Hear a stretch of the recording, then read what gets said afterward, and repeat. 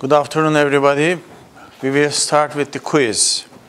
So I'm going to go over the quiz questions and try to explain the points that many of you had problems with.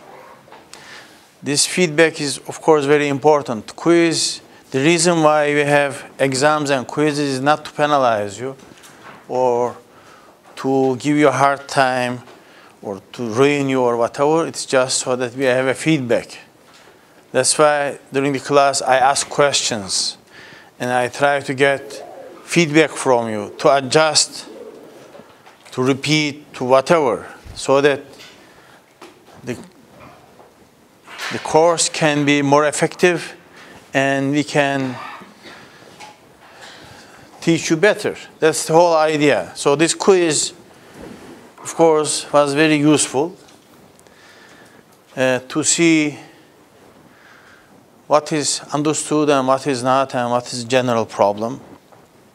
And of course, I am not very happy. As a matter of fact, I am not happy at all about the results. And I'm sure you are not happy as well. Okay. I was expecting that more was understood and I had like a better level of understanding of the course. So I have to now adjust what we are doing and hopefully we can improve. So our aim here is that when this course is finished, you should have a good understanding of linear algebra. This is not a number crunching course. So it's not a matter of just doing lots of multiplication and addition and these things. It's not that. Okay, this course is about understanding what is linear algebra. Okay, because you will need this. I also saw that all my students are from 4 disciplines: electronics engineering, computer engineering, control engineering, and I think I have also some electrical engineering students. So all of you will need every bit and drop of what you learn in linear algebra in the rest of your career. Especially as long as you are a student here, you will use every bit of it. So it's not like something you pass it and you are done with it, you will never see it the rest of your life. It's not something like that. Okay? This course is a building block of your engineering education and engineering profession. So it is very, very important. Of course, one more dimension that I want to add to this class was that I want you to start thinking like a scientist. How does a scientist approach a problem he faces or she faces? Okay? How do you approach problem solving in your professional life?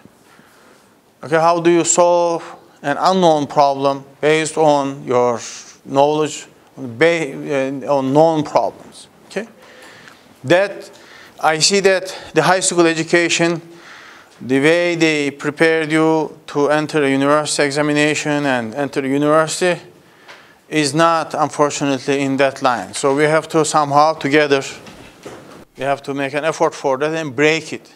So you start thinking about really problem solving, not memorization.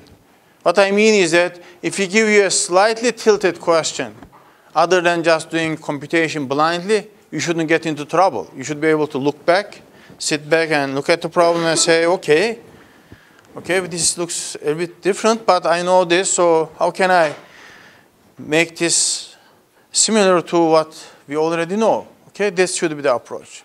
That was missing in your exam. Unanimously, everybody was suffering from this deficiency. Okay, some did better than others. A few people did very badly. They couldn't even do the simplest questions. That was very sad. But hopefully, we will work on it together. Do not lose hope. You are all very smart people. You have the mental capacity and ability to achieve and to be successful in your career, in your life. So do not lose hope because of a bad grade you get. if you work on it in the next exam, you can just do the opposite of it. I can assure you of that. So therefore, with this in mind, I want to go over your quiz questions in this first part of today, in the first lecture. After the first lecture, we will continue our normal course coverage. Okay, the first question was, I gave you, so two questions here. I said x1 minus 2x2 is equal to 1, 2x1 plus x2 is equal to 7. And the other one was x1 minus 2x2 is equal to 1, 2x1 minus 4x2 is equal to 4. By the way, 75% of the question I asked was from the homework questions I gave you. So if you did your homework, you would have got 75 over 100. If you did it, and if you understood, even if you memorized it, right, you would be able to get 75 out of 100. So I am not collecting your homework. I'm not going to collect them. But you should know that solving those solutions is important for you. Solving those homeworks is important for you to learn, and this is important for your grade as well. I hope this is now well understood after this quiz. Okay, I said, please study this geometrically. This was just a gift to you, right? You just take this is x1, x2. So what are we trying to do? We will just plot one equation. This is a x1, x2 in this two-dimensional plane. This is a line, isn't it? When x1 is 0, x2 is equal to minus 1/2, okay? When x2 is 0, x1 is 1. So this is a line. So this is x1 minus 2x2 is equal to 1. All the points on this line satisfy the first equation. For any point on this equation is satisfied, right? And when you look at this one, so x1, when x1 is 0, x2 equal to 7. So it's like, let's say here, okay? And when x2 is 0, x1 is 7 over 2. So it is, let's say here, okay? So this is 7 over 2. This is 7. So this satisfies 2x1, x2 is equal to 7. So the second equation is satisfied on this line, and the first equation satisfies on this line. So which x1 and x2 satisfies both? Right? This is geometric interpretation. There is only one point, which is this point. Okay? This happens to be, I think, what was it? So x1 is 3 and 1. This is geometric interpretation. Of course, for geometrically, in the exam, you cannot plot it accurately, so you cannot see it. But it's not difficult to see. So this is geometric interpretation. You see that, okay, this has one solution. This is a line for the first equation. This is a line for the second equation. And this is where they intersect. Therefore, there is one solution. So what is that solution? You should answer that as well, right? So that solution, you just take x1 from here, right? x1 is equal to 1 plus 2x2. And substitute here, 2, 1 plus 2x2 plus x2 is equal to 7. So 2 plus 4x2 plus, okay, this is 2, right? So 5x2 is equal to 5x2 is equal to 1. And you substitute here, x1 is equal to 3. That's it. That's all you need to do here. So when we come to the second equation, this is, of course, not the same. So when x1 is 0, it is the same equation here. So therefore, this is, first one is this line. So this is 1, this is minus 1/2. The second one, so this is just twice this. Left-hand side is this same equation multiplied by 2. Okay? So when x1 is 0, x2 is minus 1. So when x1 is 0, x2 is minus 1. Okay? When x2 is 0, x1 is 2. Okay? So this is x1 minus 2x2 is equal to 1. This is 2x1 minus 4x2 is equal to 4. So all the points on this first line satisfy this equation. All the points in the second line satisfy this equation, but they never intersect. So there is no solution, isn't it? So this is the geometric interpretation. You don't need to find it. Of course, you could apply Gaussian elimination here as well, right? It's very easy answer, but that's not the idea. So this is, once you do this, you have 25 out of 100. So we have some people, they don't even get 25 in the whole exam. Okay, any question on this? Geometrical interpretation of this equation, system of linear equation. Any question? Yes? You didn't write the equation and just drew the graphs and then said that they intercept, therefore they must have a solution.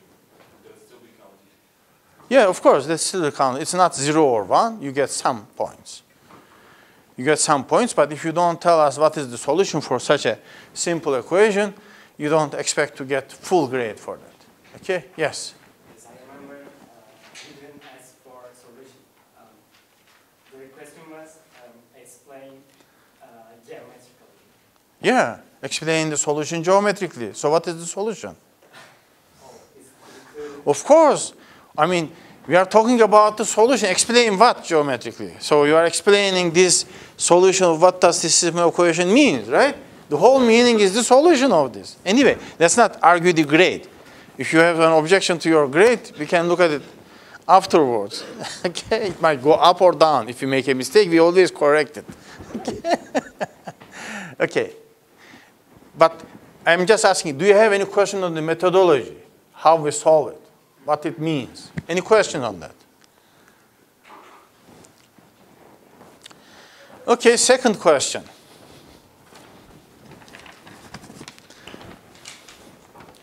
So I gave you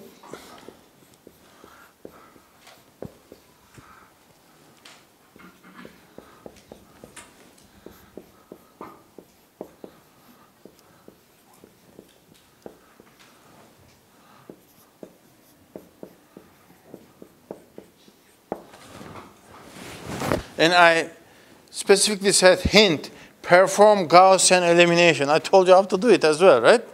So I said, perform Gaussian elimination and study the solution of this equation based on Q and T. So we have two parameters here, Q and T, okay? So Gaussian elimination is 1, 4, minus 2, 1, 1, 7, minus 6, 6, 0, 3, Q, and T. Okay? So this is, of course, very simple. You cannot say that, okay, he asked us to solve 3 by 3. This is just very simple, right? So this is our first pivot. Subtract first equation from the second one. So 1, 4, minus 2, 1. 0, 3, minus 4, 5. 0, 3, Q, T. So this is, now first column is finished. Now we go to second. This is our second pivot. And we just subtract this from here. Okay, what do we get? 1, 4, minus 2, 1, 0, 3, minus 4, 5, 0, 0. This is Q plus 4. And this is T minus 5. Okay. This is it. So we finished our forward elimination. Now we want to see the solution. We start from the last equation, isn't it? So this is Q plus 4 times Z is equal to T minus 5 times T minus 5. That's it. So if Q is different. Let's start from this. 1. If Q plus 4 is different from 0, what can we say? What do you say in this case? If Q plus 4 is not 0, no problem, right? It becomes just an ordinary system of linear equations, right? You just find the solution, no matter what T is. Okay, so you have one solution. T can be anything, it can be 5 or 6, or it doesn't matter, right? You have one solution. So the problem is, second option, if Q plus 4 is 0, then the equation becomes 0 is equal to T minus 5. So there is no Z involved in this third equation. So it doesn't matter what the other equation says if this has to be satisfied, isn't it? All three equations have to be satisfied. This can only be satisfied when T is equal to 5, right? So if Q plus 4 is 0, then we have solutions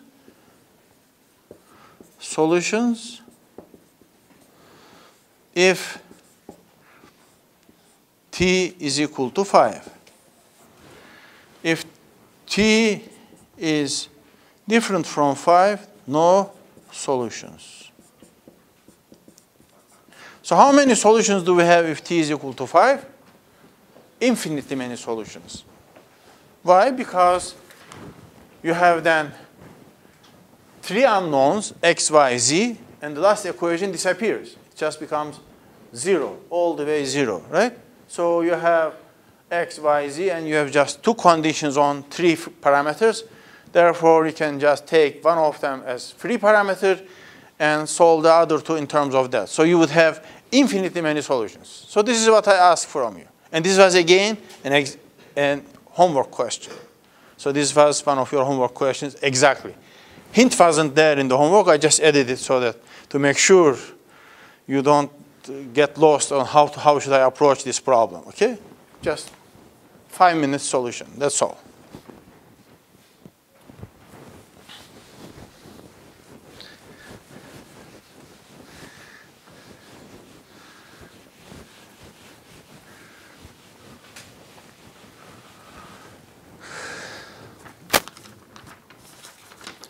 So third question was LU factorization, okay? So I gave you an A, 0, 1, 1, 1, 0 to 0, minus 1, 0, 1, minus 1, 1, 1, minus 1, 1, 2. Okay. So I asked you, please find LU factorization of A in a possible manner, okay? So what happens here, all of you almost realize this, that you cannot find LU decomposition of this matrix as is, right? You have to do a change, okay? You have to exchange first row with the last one, okay? Some of you did change this, and then even those I accepted, okay? It doesn't matter. So you bring it to a form where LU decomposition can be performed, right? So the first thing is you multiply this. So we want to have LU, right? This is not possible. Not possible because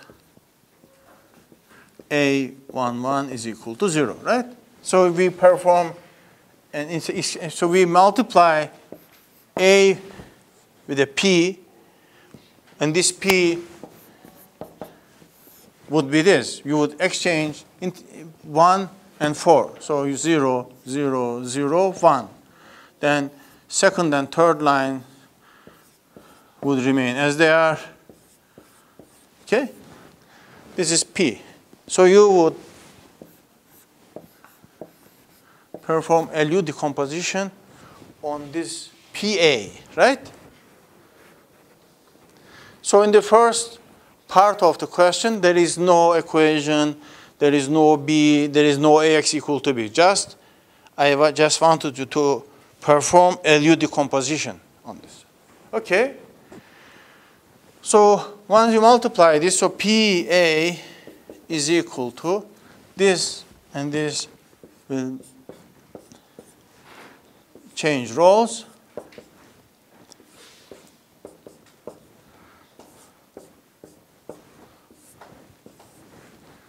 Okay, some of you took this here and there. It doesn't matter.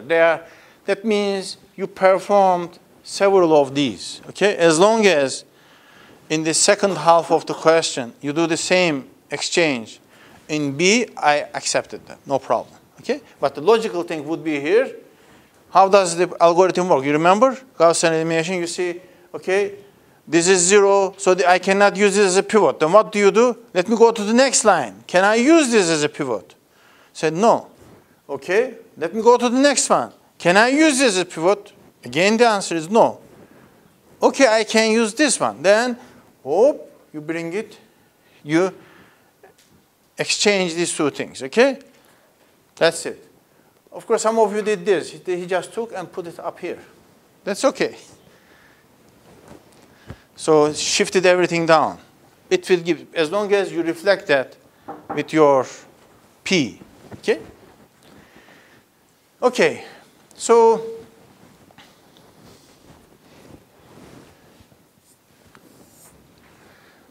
there is nothing to do in the first column, right? This is our first pivot. We come here. Then what are we going to do? So this first line will remain as is. Second one, again, will remain as it is. Third one will be 0, 0. So half of this will be subtracted from here, right? So this becomes -1, -1/2. So it becomes -3/2. And this last one, 1 minus -1 becomes 2, right? Make sure we don't get lost.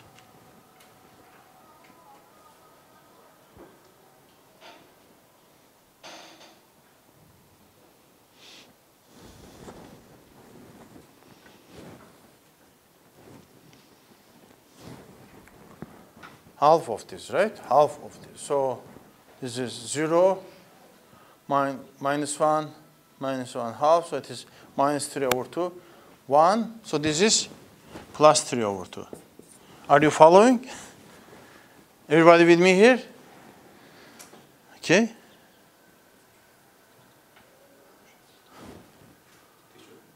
Yes. This is not. This is just -1. This is 0 here, right? Yeah. Okay. So the last one, this is again. So this is, what is the multiplier here? It is important that we record this. So this is L32, right? I'm going to use this where? In L, exactly as it is, right? L. So L is 1/2. Now also, I need to take care of this one. So what is L42 is what? Again, it is 1/2, right? So this becomes 0, 0. And what is this? This is again 1. And this is 3/2. Okay. Now, so this column is finished. Again, Gaussian elimination. What does it require? I come to the next column, right? So this is my next pivot. So what is the multiplier? I will take care of this one. So L, 4, 3 is equal to 1 over -1. So it is -1. So the result is 1, -1, 1, 2, 0, 2, 0, -1, 0, 0, -1, 3/2, 0, 0, 1, 3/2. 0, 0, excuse me, 0, 0, then this is what? 3 over 2 minus, so plus 3 over 2, so it is 3. It's just 3. Okay? So I am done with the forward element. So what is this? This is U. What is L? L you just write it here. 1, 0, 0, 0. Okay, this is 1, 0, 0. 1, 0, and 1. And this is 0, 0, 0 because we did not need any multipliers there, right? So what is L32? It is exactly this, 1/2.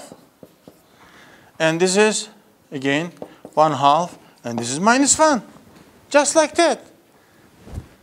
So you spend half of the exam, majority of you, trying to, you first obtain e's and try to obtain the inverse of e's and try to multiply e's. We explained this, we did examples on this, several examples, right? That's it.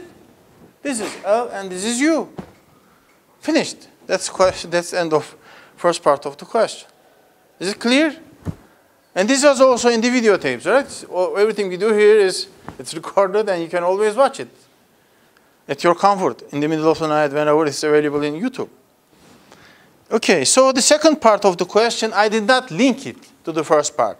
I said if they have a problem with LU decomposition, they should still be able to solve it, okay?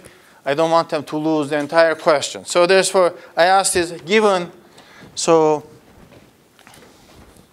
of course, smart thing to do is to use LU decomposition, isn't it?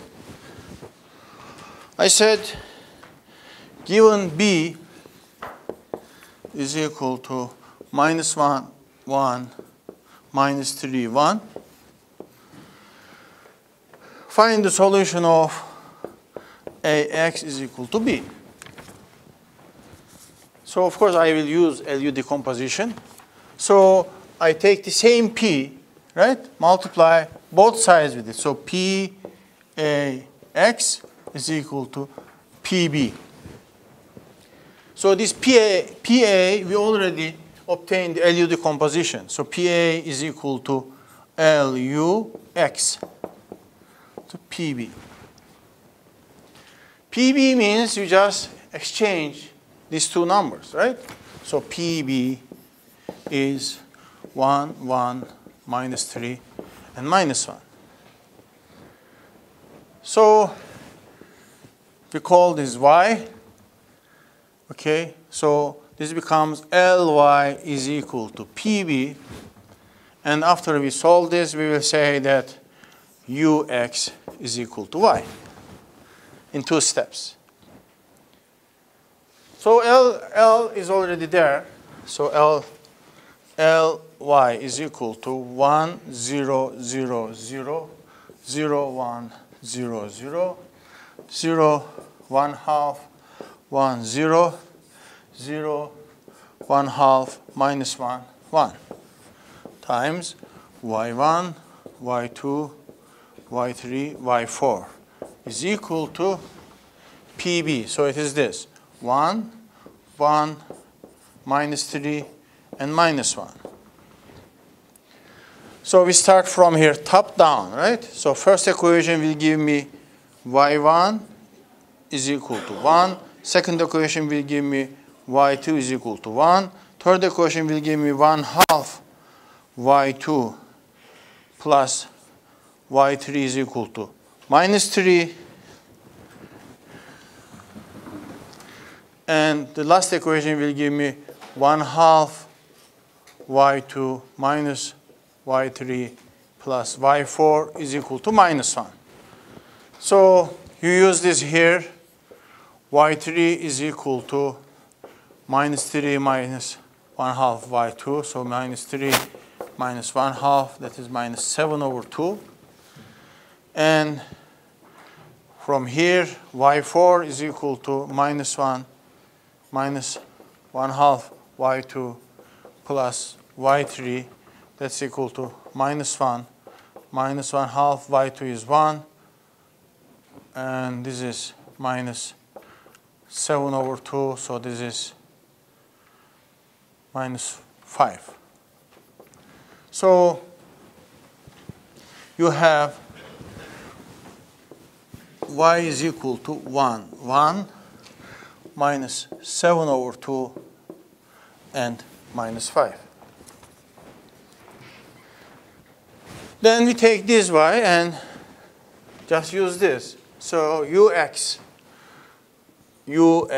is equal to, this is 1 minus 1, 1, 2, 0, 2, 0, minus 1, 0, 0, minus 1, 3 over 2, 0, 0, 0, 3 is equal to 1. So this is x1, x2, x3, x4 is equal to 1, 1, minus 7 over 2, minus 5. So what do we have? We start this time from bottom up, like backward substitution. So we start from, last equation is 3x4 is equal to minus 5. Therefore, x4 is equal to minus 5 over 3. You go one line above. What is this? Minus x3 plus 3 over 2 x4 is equal to minus 7 over 2. x3 to the other side and this to the other side. x3 is equal to 7 over 2 plus 3 over 2 x4, which is 7 over 2 plus 3 over 2 times minus 5 over 3. So you have 7 minus 5 over 2, which is minus 1. So where did I make a mistake?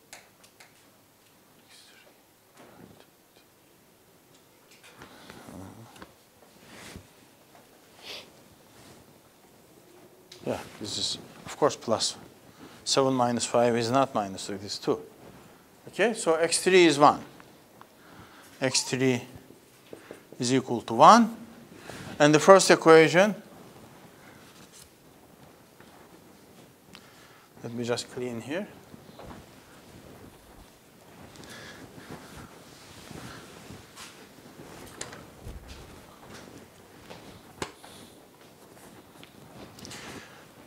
So x1 minus x2 plus x3 plus 2x4 is equal to 1.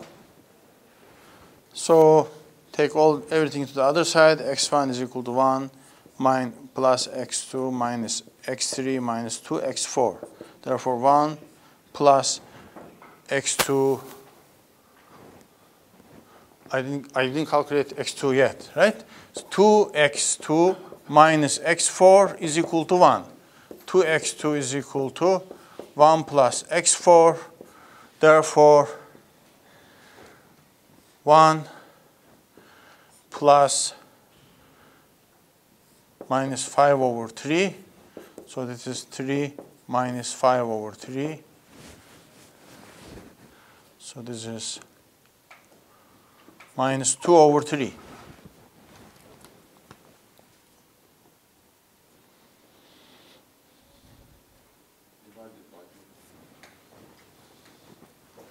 Excuse me? Divided by 2, right. This is 2x2, so 2x2 is equal to this one. So x2 is equal to minus 1 over 3. Okay? So when you substitute here, so 1 plus x plus 2, so this is minus 1 over 3, minus x3, so this is minus 1, minus 2x4, so minus 2x4 is minus 5 over 3. Okay? So this cancels.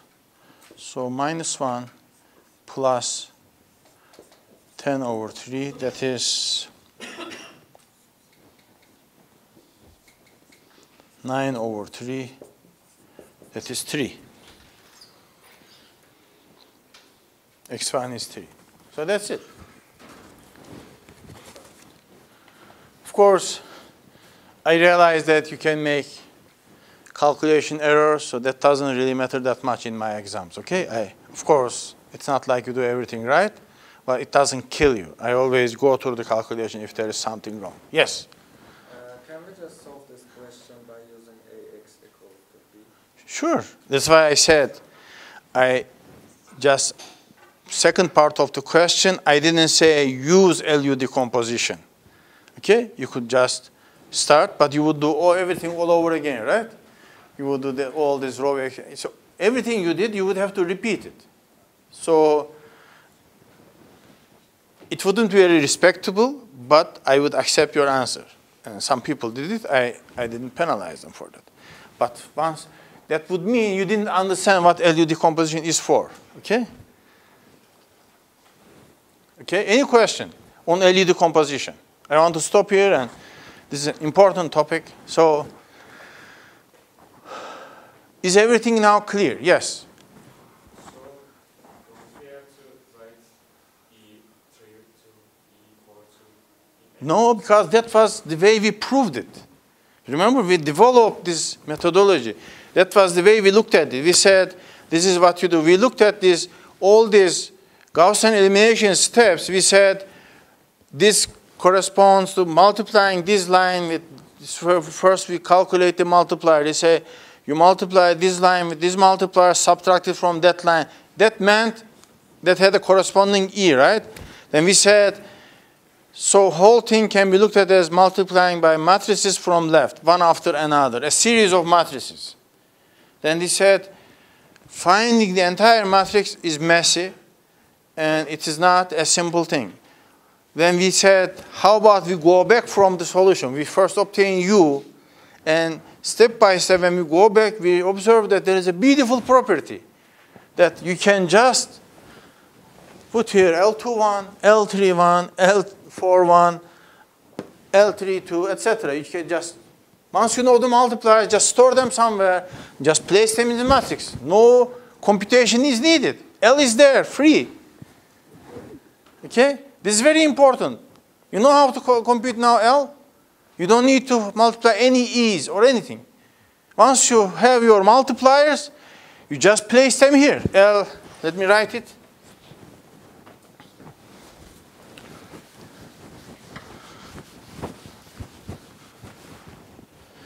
So when you are obtaining A is equal to LU, so this is the upper triangular matrix. L is just 1, 0, 0. Okay, L21, 1, 0. L31, L32, 1. Okay, L41. That is the whole beauty of the thing, okay? That's the whole thing. So you don't need to do any computation. Once you are already computing this thing, it's just coming to you free of charge. It's a gift. That's the whole beauty of LU decomposition. And remember why LU decomposition is useful? It's not just to solve one system of linear equations, isn't it? It's useful, for example, if you want to obtain the inverse of, let's say you have LU decomposition of a matrix, and you want to compute the inverse of it. What would you do? You would just take, I gave you this explanation, I remember. Let's say you have AX is equal to B, okay? A and B are given, right? These are given, this is given. It could be a case that A is like your system and B is like your input. Okay? The same system as it is, it stays as it is, but input might change. It's like B1, okay? Then the output, let's say, is X. So corresponding output would be X1. In the next time slot, the input is different, right? then the corresponding output would be also different. So when you have LU decomposition of A, you don't need to solve it all over again. You already have LU decomposition. You just implement back substitution, forward substitution and back substitution, and obtain the solution very easily. Think of that A is like 1 million by 1 million matrix. Okay, don't think of it always 3 by 3 or 4 by 4. It could be very, very, very large size matrices, okay? In neural networks, in artificial intelligence, in linear programming, in many things, game theory, matrices are all around, everywhere, okay? You will always face this problem. So we are very careful that we want to have the best algorithm. What does best algorithm mean? The algorithm that requires the least amount of computation, okay? So you don't do the things all over again. Another application I told you, let's say you have a matrix A and you would like to compute A inverse such that this is the case, right? We talked about Gauss-Jordan method. Another method could be using LU decomposition, right? You could say that, okay, I can look at this AX is equal to identity. So what does this mean? You can just look at each column of this. Like this is XC1, this is a vector. This is second column. This is nth column. And this is 1, 0, 0, 0, 1, 0, 0, 0, 0, 1, etc. Right? This identity, the columns of identity. You can just now take AXC1 is equal to 1, 0, 0, 0, right? A 0, 1. I am not saying you do it this way, but if you already have the LU decomposition of a matrix, you could use it as well to obtain the inverse of a matrix. So you can solve n system of linear equations with B becoming one of these, every time B changing, okay? But since you already have LU decomposition once, LU decomposition does not depend on B, right? It's just on A. So you can perform LU decomposition once and solve this n system of linear equation, you have the solution, okay? So you should know LU decomposition very well. Of course, I don't want to confuse you. Normally, the best way to compute inverse is as follows. You are given an A, right? You form this extended matrix side by side. You perform many operations on this, Gaussian elimination operations. You go forward all the way, then you go backward, and you arrive at the form where this is I and X. And this X is A inverse. How did we prove that? Again, all the Gaussian elimination steps you perform, let's be 1 million of them, they are E. So E1 multiply E2, E3, E4, etc. Right? Total of them, we can call them E times AI is equal to, so you can just take this E inside, this becomes E times A, and this is E is equal to I and X. So this tells you that this first block is this, second block is X. So this tells you that by definition, this is the definition of inverse. That means E is A inverse. Therefore, this X, since it is equal to E, that means X is A inverse. So you don't need to keep track of these things. You just perform this operation. Whatever junk appears here, this proves to you that that is the inverse of A. Okay? That's as simple as that. Very beautiful. Last question. And this is the simplest one. And nobody did it fully and made me happy. Okay? I said, given a matrix A, I will use the exact same word. If there is a given A, if there is an x different from 0 such that Ax is equal to 0.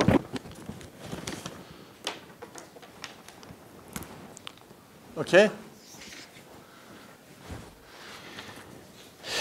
Then A does not have an inverse. Okay?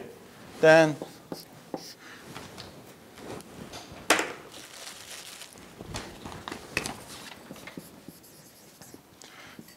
A does not have an inverse. Okay? So prove this. How do you prove this? I did this in class. I did a few times. This is what you say. Proof by contradiction. We say, okay, let's assume the opposite. Meaning, okay, let's say Ax is equal to 0, x is different from 0, and A inverse exists, right? If it exists, then what do I do? Since assume, so proof by contradiction. Proof by contradiction.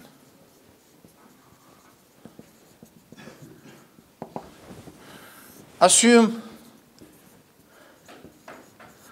Ax is equal to 0, x different from 0, right? And assume A inverse exists. A inverse exists. What does it mean? A inverse times A is equal to A times A inverse equal to identity. That's what it means. Right? Identity, again, is 1, 0, 0, 0, 0, 1, 0. So this is all 1 and everything else is, in diagonal is 1, everything else is 0, right? So you cannot memorize it. You have to understand this. So please do not write. You already have it in your notes. But just be with me here. You have to understand the logic here. Whereas what we are saying is that Ax is equal to 0. So there is a non-zero vector. So it's not all 0, 0, 0. There is at least one element in it that's not 0. And you multiply it by A, and the result is 0. If there is such a thing, you cannot have A inverse. A inverse does not exist. That's what we are claiming in the question, right? Say, okay, let's assume if it existed, what would happen? What kind of trouble would appear, right? If it exists, that means this is true, right? This is the definition of inverse. Inverse exists means this exists. So therefore, we take this. Very simple. Okay? Say, let me multiply this, both sides of this, by A inverse. So what do you have? A inverse A, x is equal to A inverse 0. Of course, this is 0 vector, right? This is vector. So what is A inverse times A? Identity, right? Identity times x. This is any matrix multiplied with 0 is 0. So identity x is x. This is, so this is x is, so you assumed x is different from 0, okay? And you assumed, of course, A inverse exists, and you arrived at x has to be 0. So it's contradiction. What does it mean? So what does it mean? Contradiction means what? This means that either of the two things cannot be true. Either x cannot be 0, you cannot have x equal to 0 and A inverse exists. Therefore, the opposite is true. Meaning, if x is different from 0, you cannot have an A inverse. That's what it means. Okay? Yes? Can we prove it without contradiction directly? How can you? Okay, of course, I mean, you can prove this maybe 1,000 different ways, but this is the way I prove it. If you have a different suggestion, I will be happy to listen to you. Actually, I wrote that Ax equals to 0, and when it's not 0, so A have to be 0. How do you say that? Based on what? No, if we say that x is not 0, in this equation we have to say that A is 0. Why? This is not numbers. Another thing. Thank you very much. So this, look guys and girls. In the exam, if I see in the final something like this, okay? If I see something like this, X is equal to B over A, okay, for a matrix. You fail, even if you got 50 or 100 or what, I don't care, like the story I told you. In electrical engineering, you cannot write V is equal to R minus I, right? So if after taking this class for whole semester, in the final, you do what you did in this exam, and you divide by matrices like that, you fail, okay? I will fail you, I swear. You will fail the course, okay? You have to know. If you don't know that you cannot divide by a matrix at the end of this course, you have to repeat this, okay? So this is very, very important, okay? So I'm not saying you said this, okay? I don't remember your paper.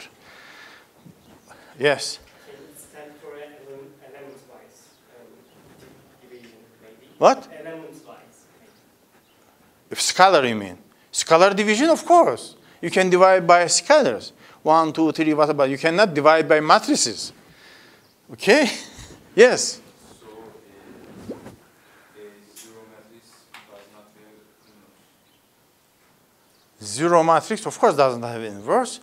But what this is that this is a singular matrix. We call this a singular matrix. So this is the definition of a singular matrix, meaning if there exists an X, the non-zero vector X such that AX is equal to 0, that matrix is called singular matrix. So singular matrices, we prove here that singular matrices cannot have an inverse, okay? So now repeat your solution. I hope you didn't mean this. No. So A times X equal to 0 does not mean A is 0, okay? Does not mean that. For example, let me give you an example. For example, 0, 1, 0, 2. This is matrix A, right? Okay? Let me just write in X. For example, 1, 0. What is the result? 0, 0, right? So you have an A that is not a zero matrix. You have an X that's not zero vector, but their multiplication is 0. And how many different ways you can have this?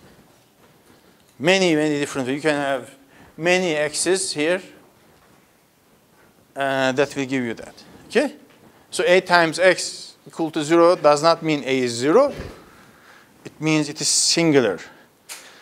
This is the proof that a singular matrix cannot have, this is the beauty of mathematics. Without going through any elements, yeah?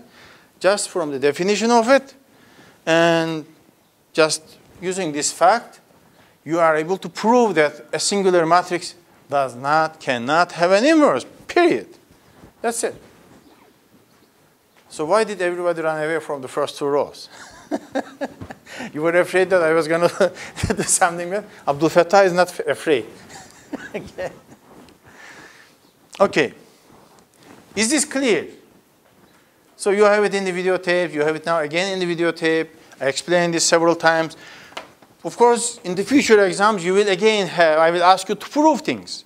Because proving things means you understand it. Okay? So what was the second part is even simpler. So I gave you G is equal to 0 F, so I F 0 I. And I told you that I gave you also G inverse as well. I minus F 0 I. I asked you to prove this, meaning multiply this guy. Multiply it, man. That's it. So G times G inverse has to be identity, right? If this checks, that's the proof. So this is direct proof. You just multiply them out, right? So G times G inverse is I F 0 I. And I also told you about block multiplication of matrices when we talked about matrix multiplication. So this times that is I times I. And some people write I square. I swear don't do that, okay? Don't write I square, please. Plus F times 0. And this is, okay, minus f plus f. And this one is 0 times I plus I times 0. And this is 0 times minus f plus. So what do we have? This is 0, this is 0, this is I, and this is I. I, 0, 0, I, which is I, right? So this first part of this part B is just multiplication. In half a minute, you get the result. Second part, I just want you to generalize this. I said, if you have an H, A, F, 0, B, and A and B has inverses, right? So A times A inverse is equal to identity. B times B inverse is equal to identity. So you have this, okay? This time I asked you to derive the formula, okay? Using, of course, you will use the first part. So what do? You just take here H is equal to AF 0B, just A0 0I. Then here you have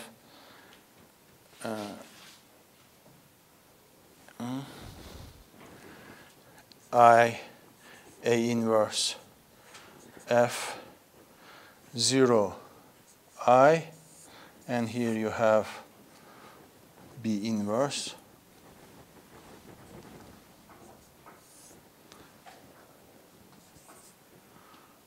times I 0 0 B, right? So you multiply this, you will get this one. So you multiply the first row. This is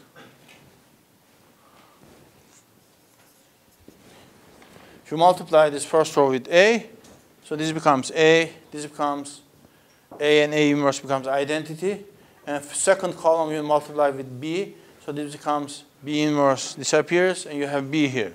So therefore, this is like multiplication of 3 matrices. So if you have X, Y, Z inverse, what is this? Z inverse, then Y inverse, X inverse, right? So what is H inverse? Is inverse of this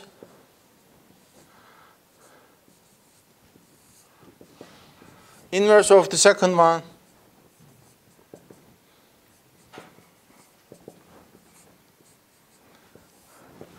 and inverse of the first one.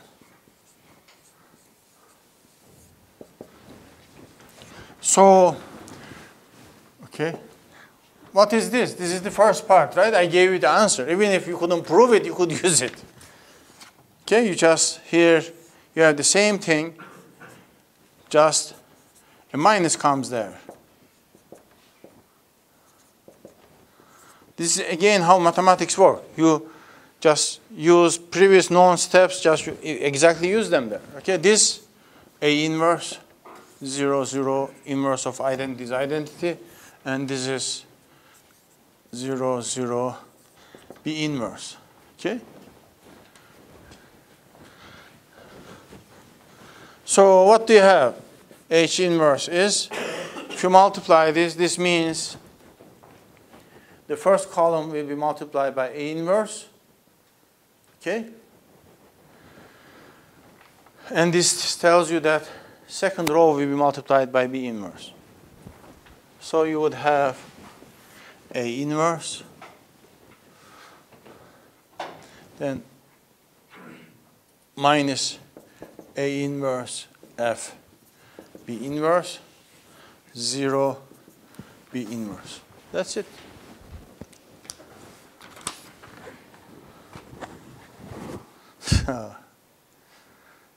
Just a little bit of thinking, that's all I asked from you.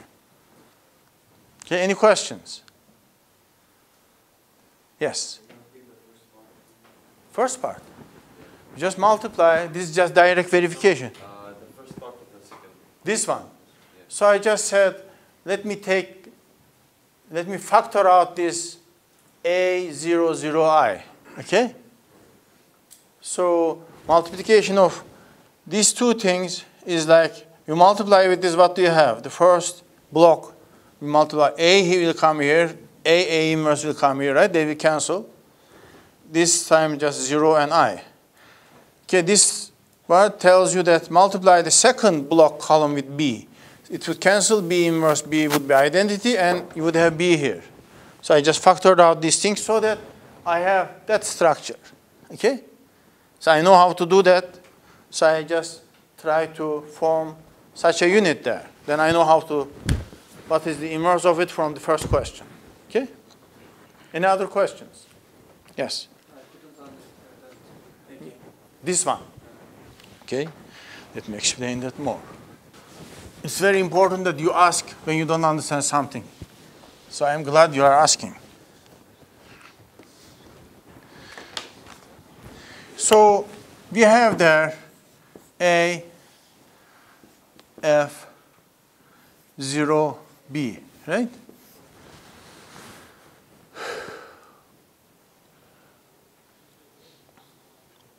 I want to write this as multiplication of two matrices, okay?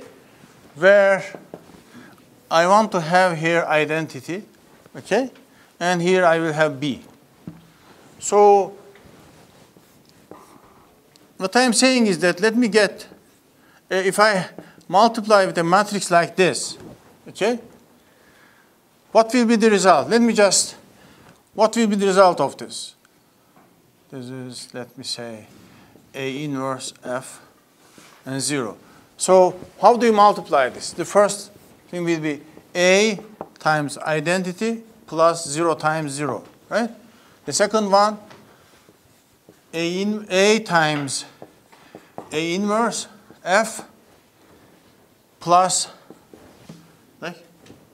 0 times B. This will be 0 times identity plus identity times 0, and this is going to be what? Identity times A inverse. Well, this is 0. 0 times A inverse F plus identity times B. Okay? What's going to be now? A, this identity, right? F, and this will be 0, this will be B. Okay? So I am factoring out this. And I already said that A inverse exists. In the question, I said that A inverse and B inverse exists. Otherwise, I couldn't do this, right? And I did the same thing for B from the other side. Okay? Any other questions? Let's break for 10 minutes. So we will start at 1:45.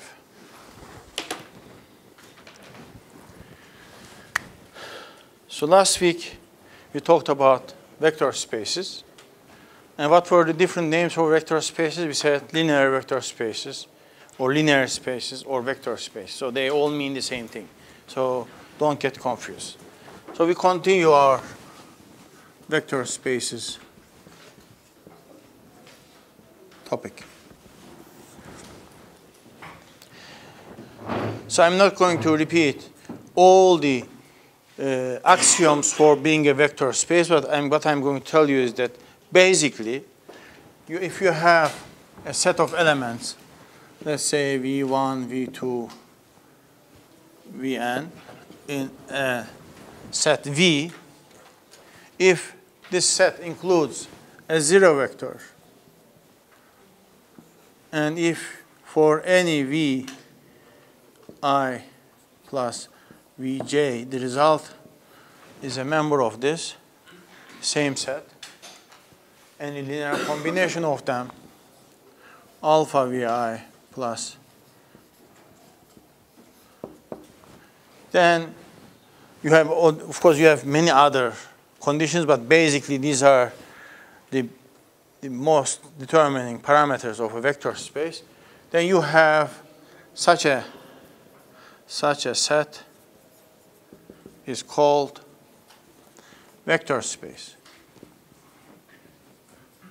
So vector spaces are defined over fields.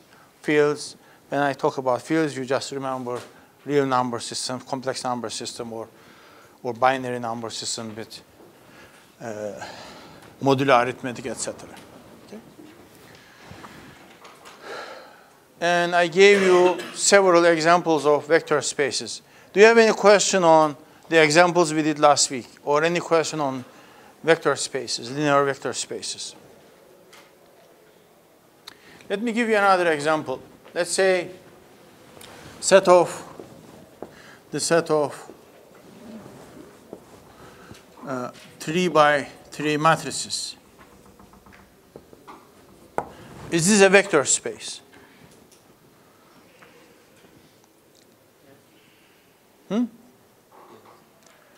Okay, who says yes, who says no?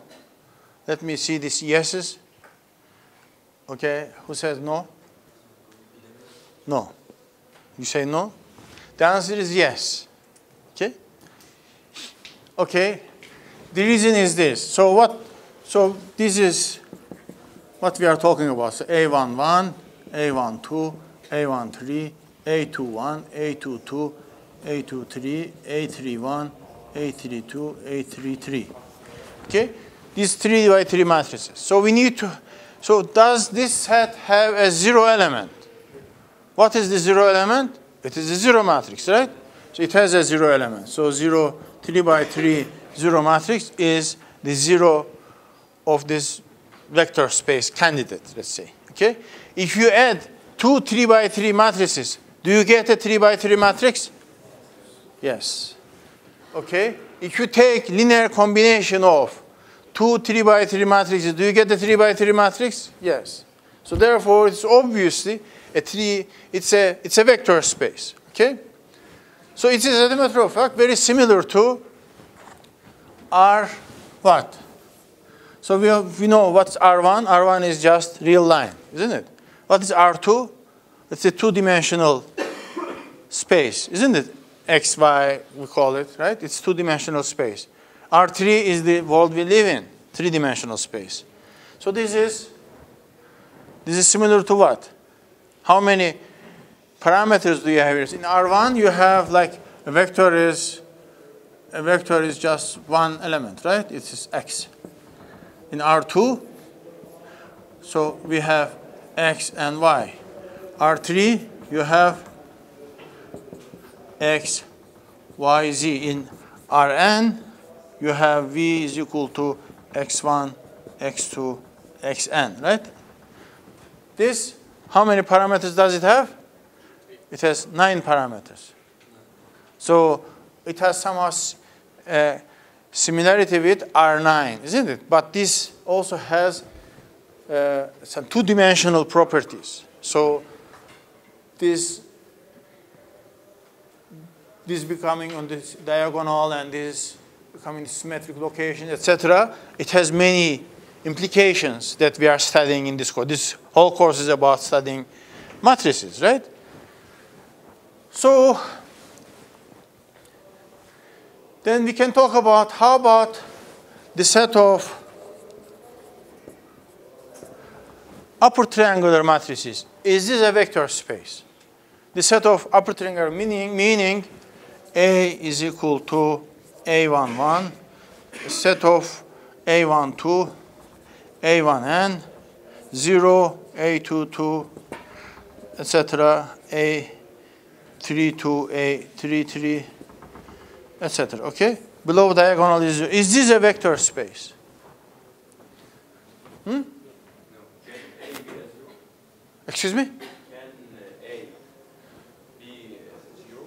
This is a set defined over the field of real numbers. Of course, it can be anything. It's a vector. Yes, it's a vector space. Yes. So these A's, I didn't define any other condition, right? Yes, these A's can be any number. Therefore, 0 is there. If you add 2 triangular matrices, you get another, again, a triangular matrix, etc. How about the set of symmetric matrices. Is this a vector space? Okay. What is a symmetric matrix? Symmetric matrix means this. Okay. Aij is equal to Aji. Example? -1, 2, 3, 2, 0, 5, 3, 5, 6. This is a symmetric matrix. So this and this and this and this and this and this are equal. Okay?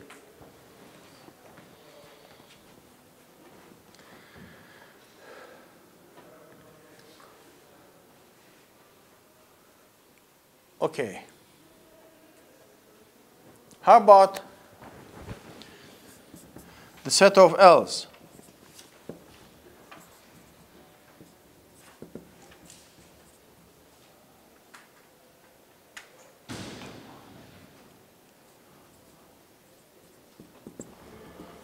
That in LU decomposition, are these a vector space? Do they form a vector space? No, isn't it? Because why? It violates every condition. 0 is not a member of this set. If you add two matrices like this, you do not have ones here, right? They become 2. So therefore, conditions for being a vector space are not satisfied. So therefore, being a vector space is a very nice property to have, and it's not like everything is a vector space. So don't be mistaken. So everything is not a vector space. I told you also, this example, let me just mention this again.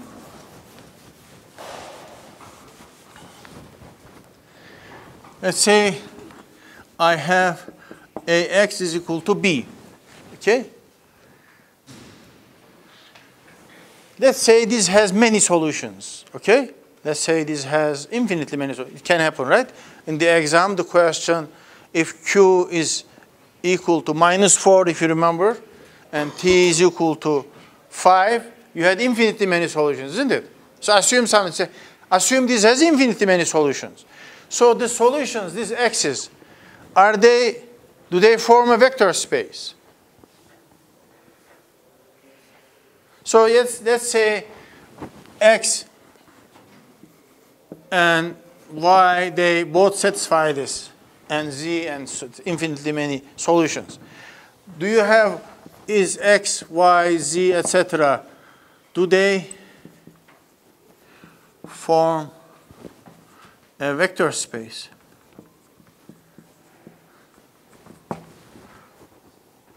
What is the answer? What do you think? Just yes or no? Do they form a vector? Who says no? Why not?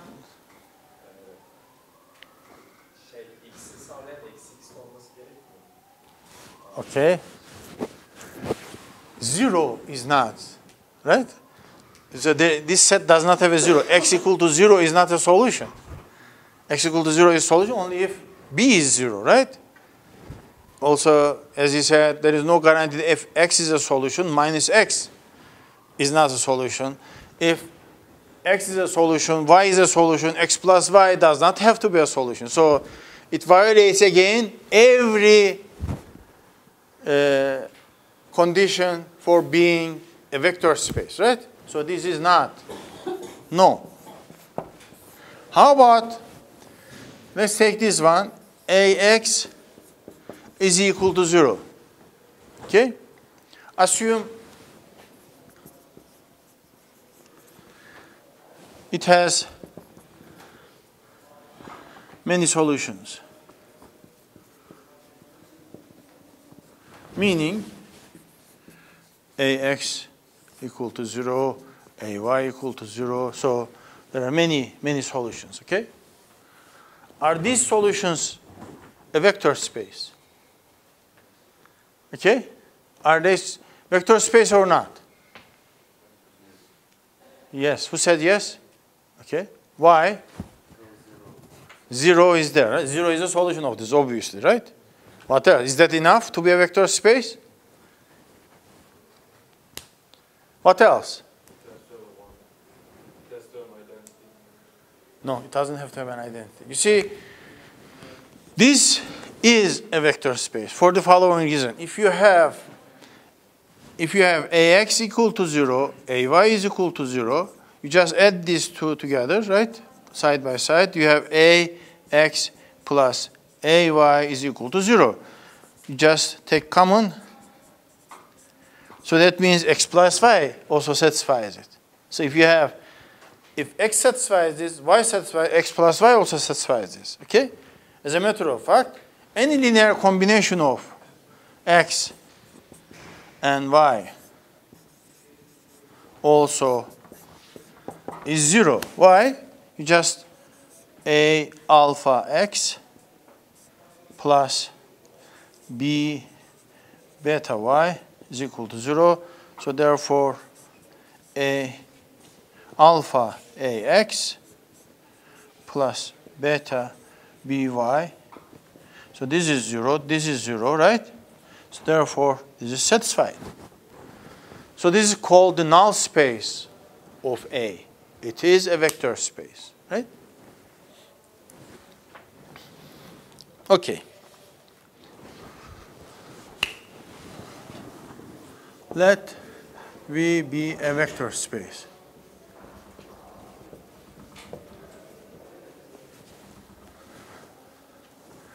V1, V2, Vn are called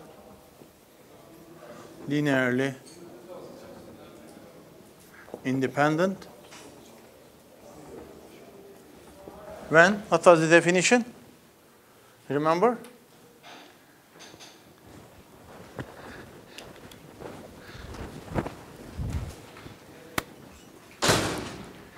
What was the definition of linear independence? If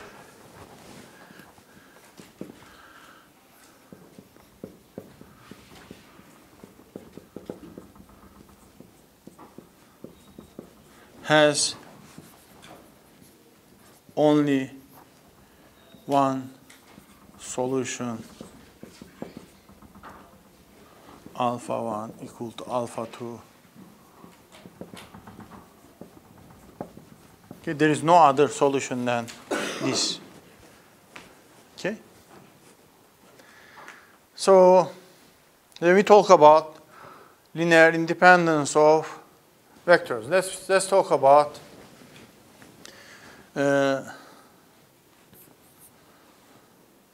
so P2X. Let's talk about, let me call it P2. P2, the set of second order polynomials. Is this a vector space? Set of second order polynomials. Is it a vector space? Is 0 the set of polynomials with at least at most degree 2, okay? Is this a vector space? Yes, right? So 0 is there. It's a second, it's included in this set, right? It doesn't have a degree higher than 2. Okay? So any first order polynomial is in that set. Any second order polynomial is in that set, right? So it is a vector space.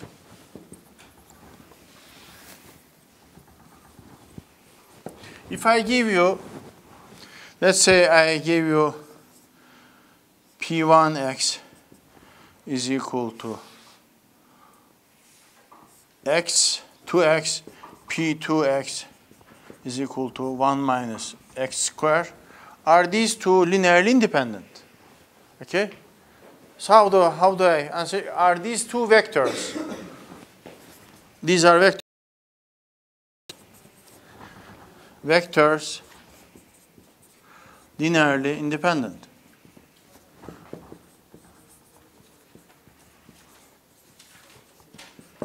Are they linearly independent? So what do? We just apply the definition, right? So we say alpha 1 times P1 of x, alpha 2 times P2 of x. This must be equal to 0. 0 polynomial, right? Meaning for every x, it is 0. That's what it means. Okay, we are not, so don't get confused. This means functional equality, meaning for every x they are equal. They are identical, right? So we are not trying to find the x that satisfies the different thing. So alpha times P1 is what? Alpha times 2x, alpha 1. Alpha 2 times P2x is 1 minus x squared. So what is this? Let's just, so 0 term is alpha 2 plus alpha 1, 2 alpha 1 x minus alpha 2 x squared. I want this to be 0 polynomial, right? So when can I have this 0 polynomial? What are the solutions?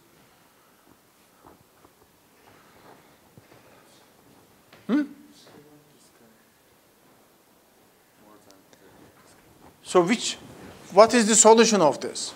When can this be 0?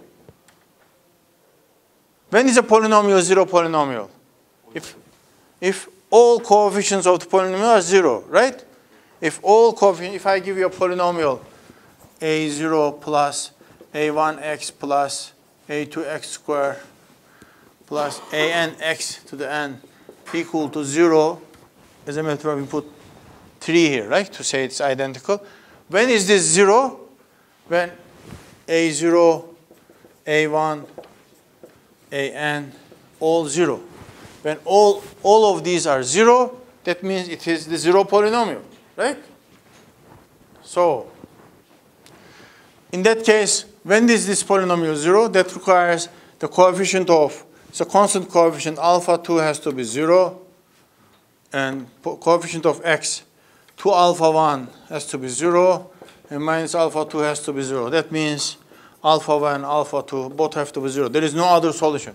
That means these two polynomials are linearly independent, right? Okay. How about I introduce another polynomial in the set? Okay, I take the same set, so you have there P1 x is equal to 2x, P2x is equal to 1 minus x squared. So I introduce now here P0x is equal to 1, let's say. Okay? Are these three vectors linearly independent? Is everybody following? So here we are talking about vectors that are polynomials, right? So I am giving you this example so that you don't think that vectors are always columns or rows. So they can be just polynomials as well.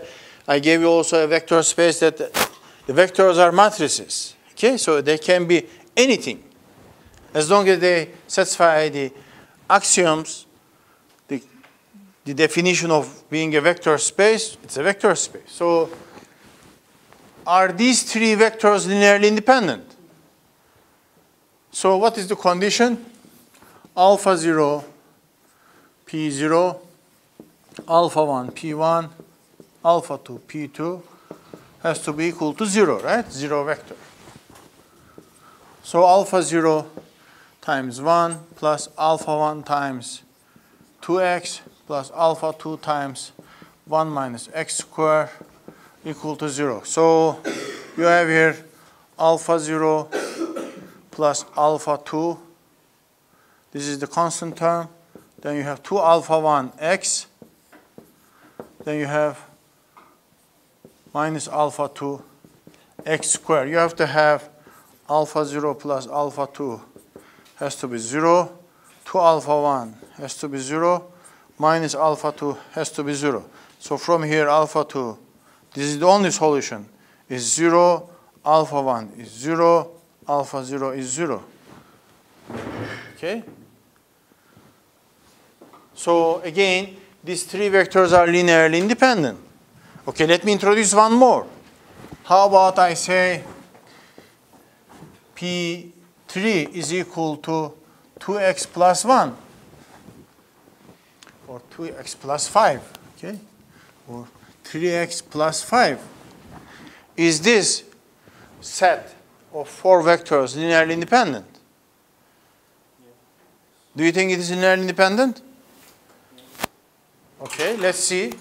So alpha 0, p0, okay, alpha 1, p1, alpha 2, p2, alpha 3, p3 has to be equal to 0. So this is alpha 0 times 1, alpha 1 times 2x, alpha 2 times 1 minus x squared, alpha 3 times 3x plus 5 equal to 0, okay? So constant term, what do I have now? Alpha 0, then alpha 2, and 5 alpha 3. And coefficient of x, 2 alpha 1 plus 3 alpha 3 x. X squared minus alpha 2 x squared. Okay, so from here again, every coefficient has to be 0, right?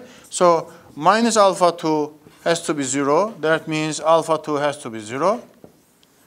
And 2 alpha 1 plus 3 alpha 3 has to be 0. Alpha 0 plus alpha 2 plus 5 alpha 3 has to be 0. Okay? So this alpha 2 was 0, so I can erase this. So you have alpha 0 plus 5 alpha 3 equal to 0. So that means alpha 0 is equal to minus 5 alpha 3. And alpha 1 is equal to minus 3 over 2 alpha 3. So how many solutions does this have? Infinitely many, right? So alpha 3 becomes a parameter.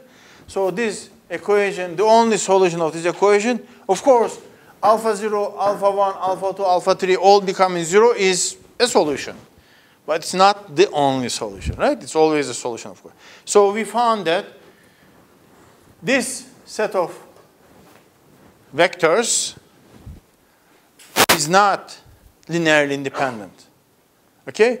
Meaning this equation has at least one solution that is different from all of them being 0. As a matter of fact, we found out that we have infinitely many solutions. Okay?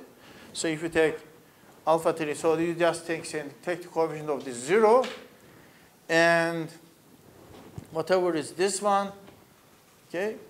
Should we check this? See if it's satisfied? Of course it will be satisfied, but let's just, so this alpha 0 is, so minus 5 times alpha 3 times what? P0 is 1, okay? Plus alpha 1, what is alpha 1, right? Alpha 1. Plus alpha 1 times, so alpha 1 is minus 3 over 2 alpha 3 times 2x. Okay?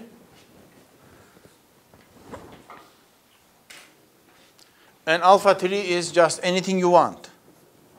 Alpha 3 times 3x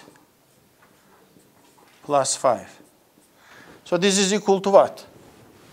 So constant term, what do you have here? Minus 5 alpha 3. And what do you have from here?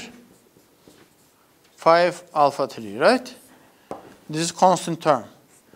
The coefficient of x, from here you have minus 3, and from here you have plus 3, and this is x.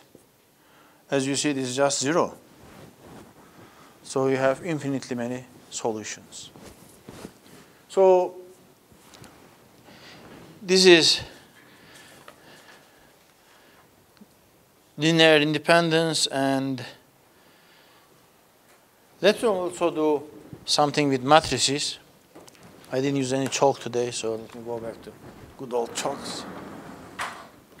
Let's take example x1 is equal to 1, 2, x2 is equal to 3, 4. Okay. So this is R2, right? Two-dimensional vector space that we are familiar with. Are these two vectors linearly independent? Okay? So we did polynomial, now we are doing columns, right? It doesn't matter, it's the same thing. So alpha 1 times x1 plus alpha 2 times x2 equal to 0. Is this satisfied only for alpha 1 and alpha 2 both being 0? Okay? That's what we want to know. Is that the only solution? That's obviously a solution, isn't it? When you make this 0 and that 0, the result is of course 0.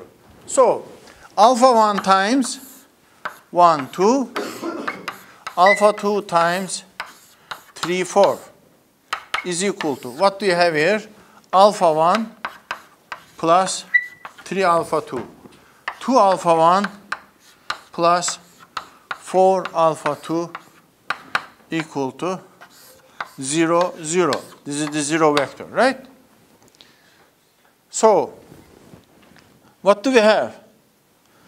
So alpha 1 from the first equation is minus 3 alpha 2. You substitute in the second one, you have 2 times minus 3 alpha 2 plus 4 alpha 2 is equal to 0. That means minus 2 alpha 2 is equal to 0, alpha 2 is equal to 0, and therefore alpha 1 is equal to 0. There is no other solution. So therefore, these two vectors are linearly independent. How about I take the same set, like I did in that example. So x1 is equal to 1, 2. x2 is equal to 3, 4. And I introduce x3 is equal to, let's say, minus 1 plus 1. Okay? Anything. Do you think these three vectors are linearly independent? So they are not, but let's see why they are not, okay? So alpha 1, x1, so you will have this kind of questions, okay? You should be very much familiar with how to check linear independence of given vector set, okay? Plus alpha 2, x2 plus alpha 3, x3 is equal to 0. That means alpha 1, 1, 2 plus alpha 2, 3, 4 plus alpha 3 minus 1, 1, 0, 0, right? So alpha 1 plus 3 alpha 2 minus alpha 3 is equal to 0. 2 alpha 1 plus 4 alpha 2 minus alpha 3 is equal to 0.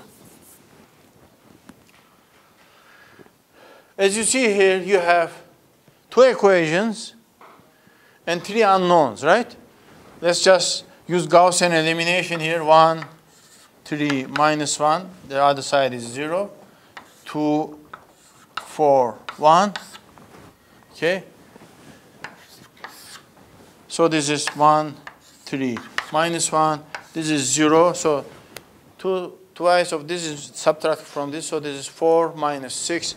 This minus 2. Okay, 1 minus 2 is 3. Okay. Let's divide this by minus 2. So this becomes 1.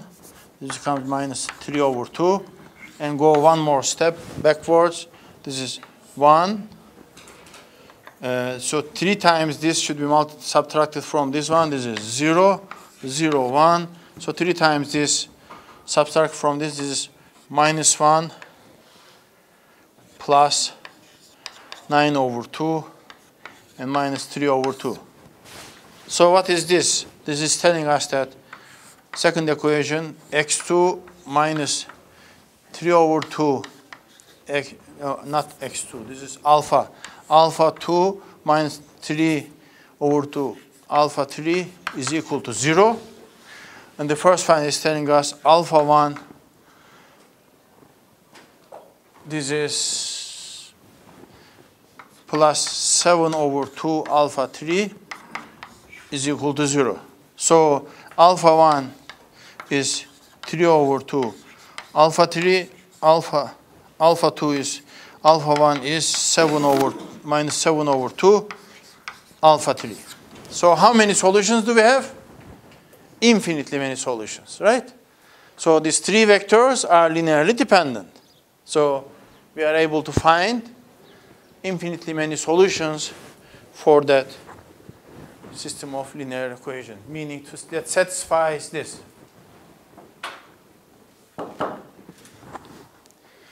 Let's give a break and we will continue with this one. I want everybody, I will call some of you to the board and I will see if you are able to do it. Okay? Let's break for 10 minutes. What means linearly independent? Okay, what is the interpretation of linear independence or dependence? Okay? Why did we define? So Abdul Fattah asked me, what is the meaning of linear dependence and linear independence? Okay? Why is it important? Okay, it's a good question. Now,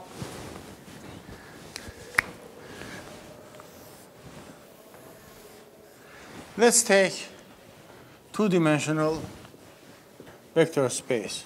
We call this R2, right? And let's talk about a vector V that, let's talk about a line, okay? Passing through the origin. Any point on this, we can interpret as a vector, isn't it? Any point means here it's a vector starting from the origin and ending in that point is a vector, right? Is this a vector space? Do these vectors, this set of these vectors form a vector space? Is it a vector space? Why? Because 0 is on this line, okay? If you add any two vectors on this line, let's say this one and this one, you obtain a vector that is this one, right? Or if you take another vector, it will add to 0 vector. Right? You take this and the opposite side, it will add to this, etc. So these are, they form a vector space. Okay, if I take one vector, let's say I call this V1.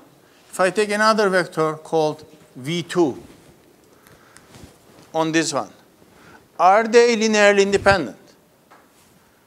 Meaning, can I have alpha 1 V1 plus alpha 2 V2 equal to 0 without having alpha 1 alpha 2 equal to 0?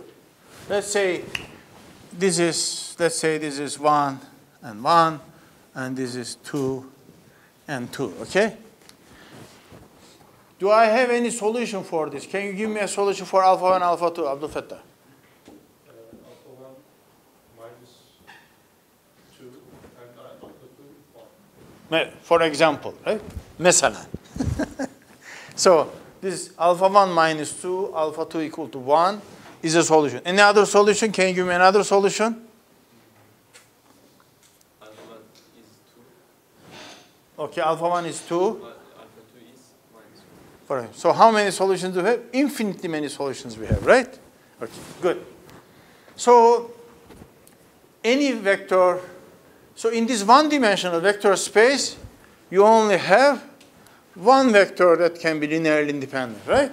So you cannot have, it's obvious, isn't it? It's obvious from here. We will prove this later on. We'll talk about matrices and columns of matrices and column spaces, etc. And then we will have a formal proof of this. But it's clear that in a one-dimensional vector space, This is, by the way, this is called a one-dimensional vector. It is, you parameterize it with two coordinates, right? This is v is x and y, right? You have two parameters for it. But what do you have? You have a relationship between x and y. What is that? In this case, y is equal to x. Last week I did another example on this one, if you remember. You had x and y, and there was a relationship between x and y, right? Here is another example of it. So this is again, in this vector space that x and y satisfy this quantity, this is again becomes a one-dimensional vector space. All of the points on this line. If I had this line, by the way, is this a vector space? Why? 0. Good. So 0 is not on this, right? 0 is not a part of this vector space. This is like the last example I did in the previous class, when you have a solution of ax equal to b, it would be something like this. So this is not a vector space. So we all, for a subspace, we will call this a subspace. For a subspace to be a vector space, okay, it has to pass through the origin. The line has to pass through the origin. Okay. Now, it's gone. It's garbage.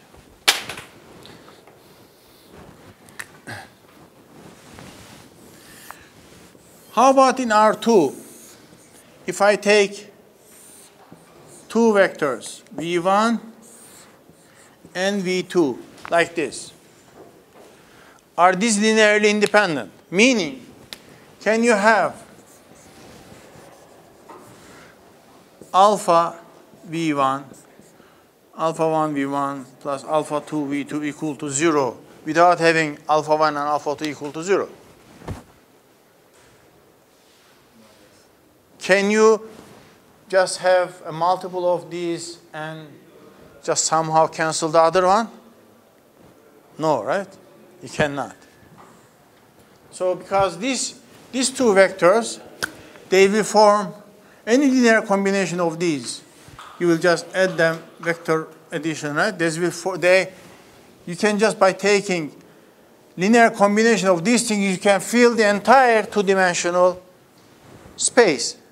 So all this plane will be filled with these things, okay? As a matter of fact, later on we will call this a basis. So in an n-dimensional space, if you have a set of n linearly independent vectors, they span the entire n-dimensional space, and they are called a basis, okay? We will lead to that. But this question requires that I have to mention that, okay? So if I give you a set of vectors and they are not linearly independent, that means some of those vectors in that set, it could be one or more of it, can be written in terms of the other vectors, as linear combination of the other vectors. I don't know if it is now clear. Okay? In this case, for example, when you have these three vectors, okay?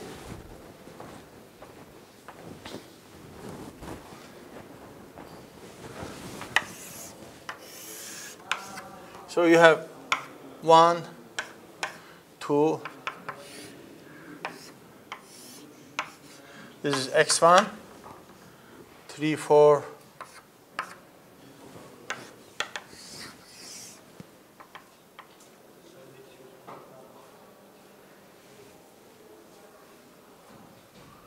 so I have to bring down my scale. It's 1, 2, okay. It is this vector. So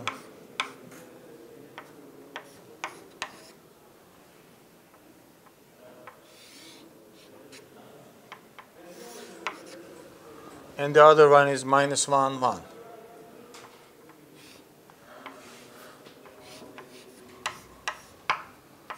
So let me just do them separately like this. So this is what this is telling you, is that these three vectors are linearly dependent, meaning any one of them can be written as a linear combination of the other two. Okay, you can find alpha 1, alpha 2, alpha 3 such that this one is alpha times this and some other alpha times this added together will give you this one.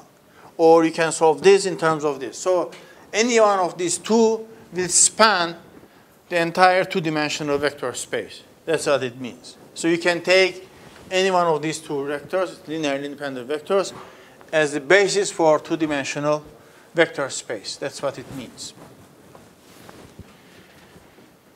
So in two-dimensional vector space,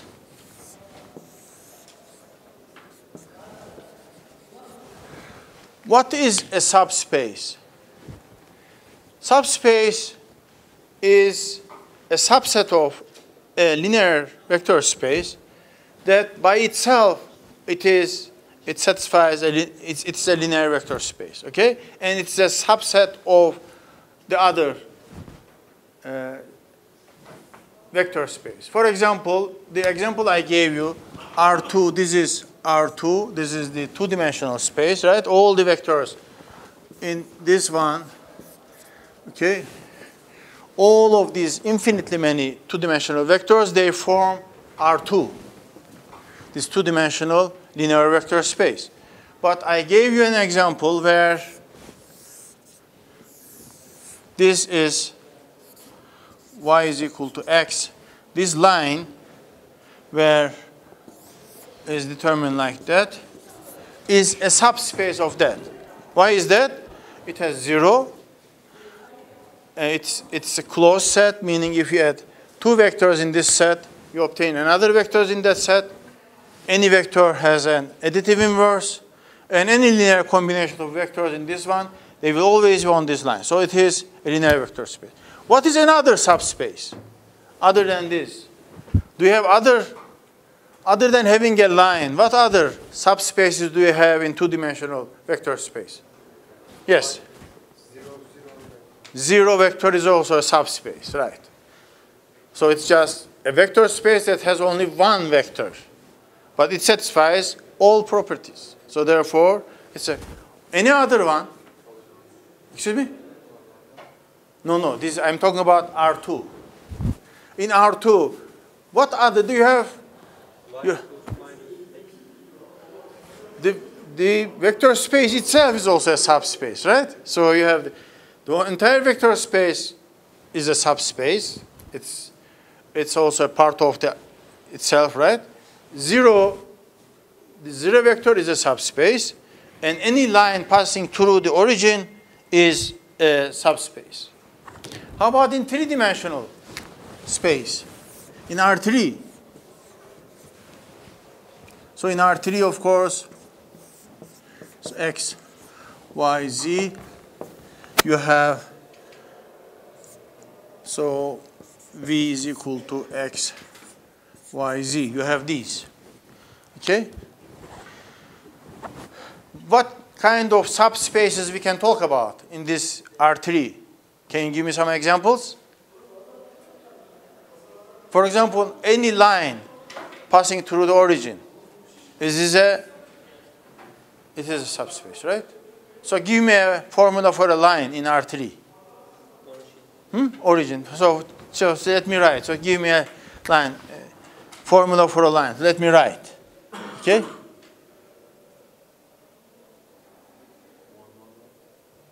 It's just a vector. That's a vector, right? For example, if I have x plus y plus z equal to 0. For example, what is this?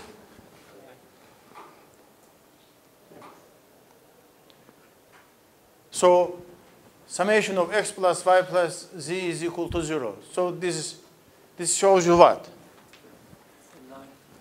A line or a plane. So it is a subspace, isn't it? So 0, 0, 0 satisfies this. What else? So all the x, y, z's that satisfy this, their addition will also satisfy this, right?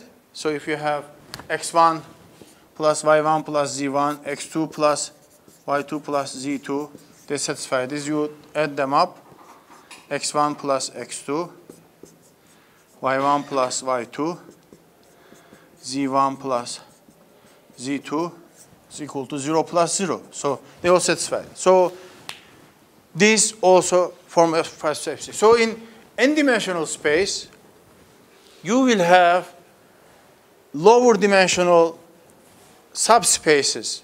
All of them will pass through the origin. They will be a plane. For example, in a 10-dimensional space, let's say you have a 5-dimensional subspace. So what is it? It's a plane, right? It's a plane, but multidimensional. We cannot imagine what it is, how it looks. It's something we cannot visually represent what it means. But it is a subspace. We call it a multidimensional plane.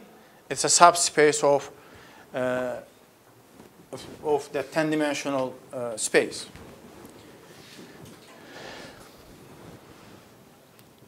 Okay, let's talk about column space. When you have AX equal to B, let's just talk about A, B like 1, 2, 4, and 3, 3, 1, okay?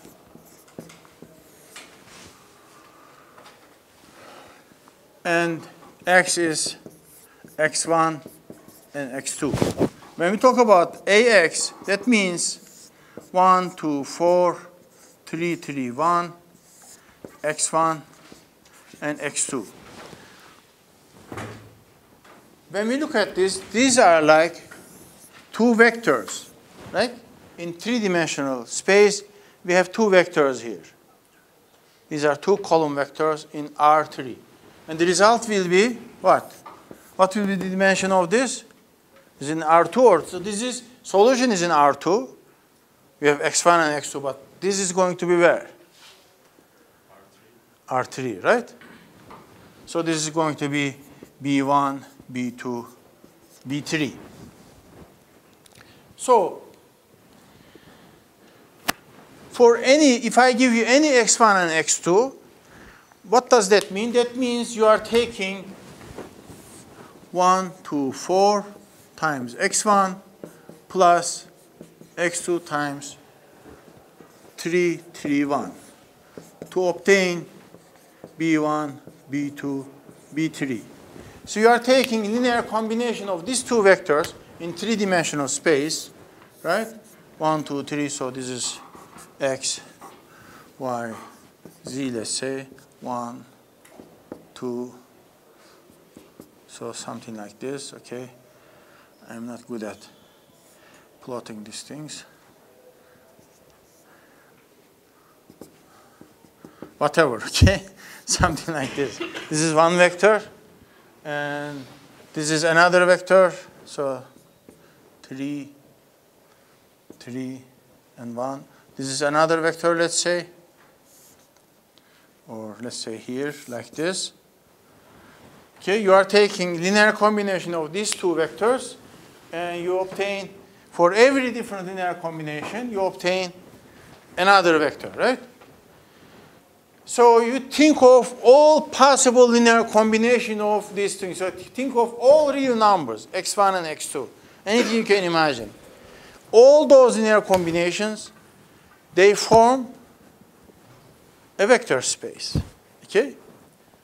Do they form a vector space? Let's have a look at it. Do they form a vector space? All linear combination of this. So I'm taking this 3 by 2 matrix. This is 3 by 2, isn't it? 3 by 2. So it's 3 rows and 2 columns. So I look at the columns of this matrix as vectors in R3.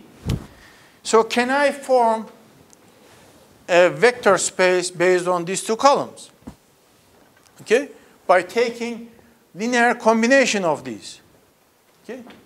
So it is multiplying this with X, like in AX equal to B. We are used to that, right? This is now interpretation of that. So system of linear equation can be interpreted as taking the linear combination of the columns of A and mapping them into a B.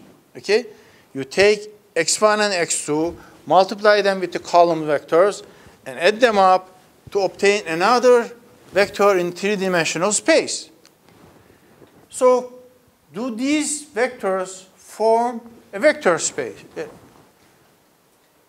Using these two vectors, can I form a subspace of R3? Can I? Okay? So how do I check that? Hey, Ibrahim, can I? Okay. How do I obtain zero vector? How is zero vector a part of that set? Huh? Why? How do I obtain that?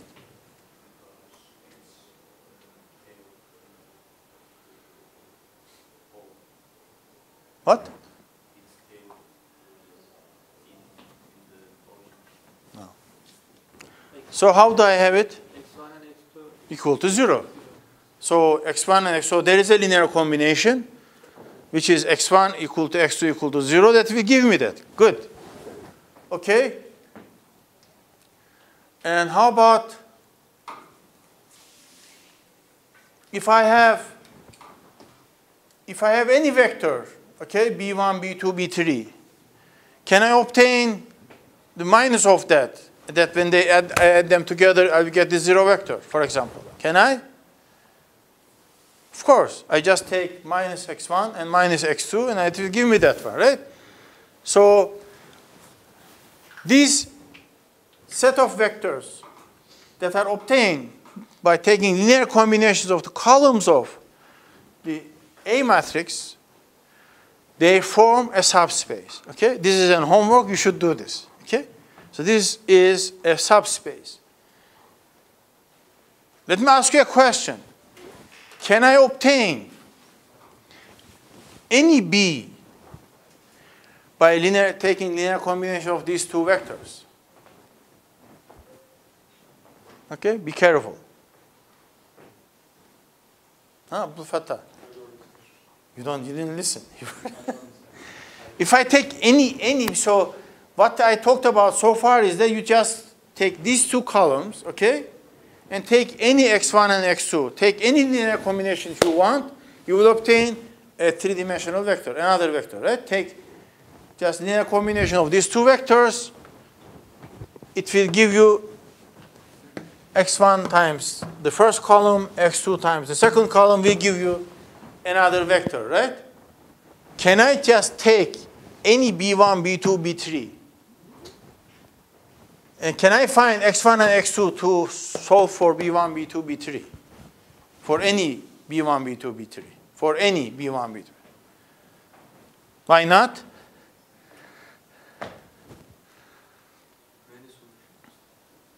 This is like the quiz question, right? So this is, you have three, you want to be able to adjust three parameters, okay? And you just take all these three, this is given, everything is given. You have three equations and two unknowns. So too many restrictions, right? So only special B's can be solved for, okay? So you can find solution x1 and x2 for only a set of B's, not for every B, right? What are those B's? B1, B2, B3. That vector has to be in the subspace of what? Column subspace, right? So this is called, this set of vector is called C of A. This is column space of A. This is the subspace obtained by taking linear combinations of columns of the matrix A is called column space of A. So for this equation to have a solution, you have to have B has to be an element of this. Okay? So not any B. Not for any B you will have a solution for this. Okay? Can you give me a candidate for B1, B2, B3 for which this will have a solution? Okay? Who wants to give me a candidate? For what B? Give me an example. Okay. 4, 5, 5. B1. 4, 5, 5. Good. Why is that? Because if you take x1 and x2 is 1, 1. Yeah. What's your name? Emir. Good, Emir. Yes. So if you take, if for example, B is 4, 5, 5, okay? It has a solution. X1 and X2 is 1, 1, right? Anybody else? What else could I take B?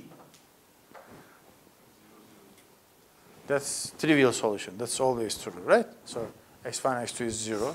Other than that.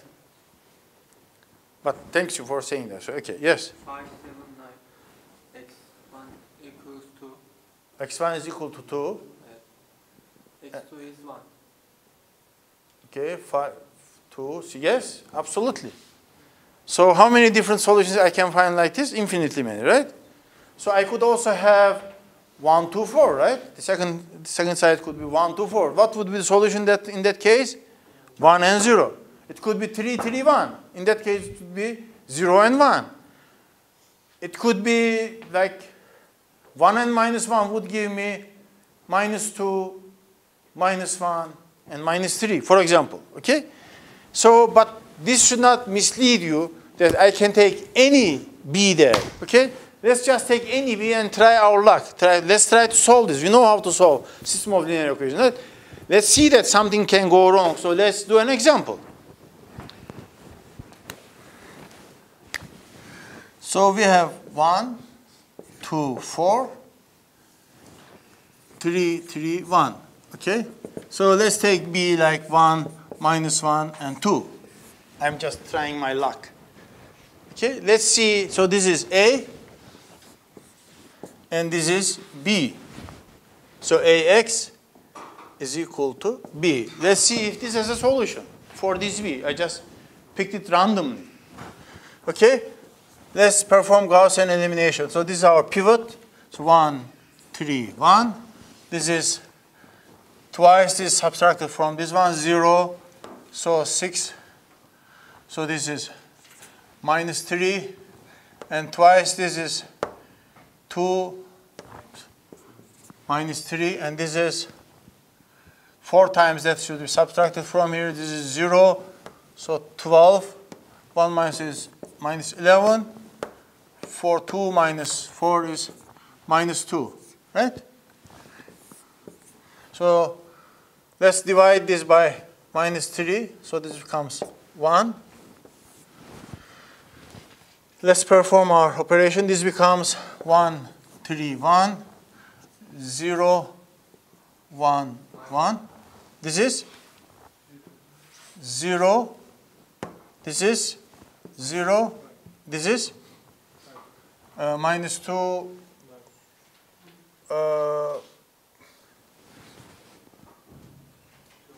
So it is 9. Okay? So this means 0 x2 is equal to 9. Right? Last equation. This equation means that. This means this is x2 is equal to 1. This means x1 plus 3 x2 is equal to 1. So, does it have a solution? No. As you see, not for every B. So you will not be able to find linear combination of these two columns that will give you this right-hand side. Okay? So therefore, only this system of linear equation will have solution only when the right-hand side is in the column space of C. So what is column space of, again, a matrix? Is the space that is formed by taking all possible linear combinations of columns of A. Okay? For example, if I take 2 columns here, so it looks like, what is the dimension of this column space? It looks like it's 2, right? Does it have to be 2 always when you have 2 columns? For example, if I had A is equal to 1, 2, 3, and 2, 4, 6. What is the column space of this, right? The column space of this is taking the all linear combinations of first column and second column, right? But how many are these linearly independent? Are these linearly independent? Did we answer that question? We did not answer that question.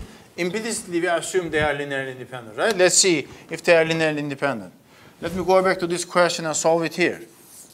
Alpha times first column, 1, 2, 3, plus beta times 3, 3, 1, equal to 0 vector, right?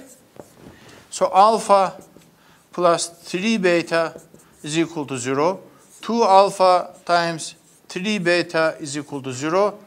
3 alpha times beta is equal to 0. So this tells you beta is equal to minus 3 alpha.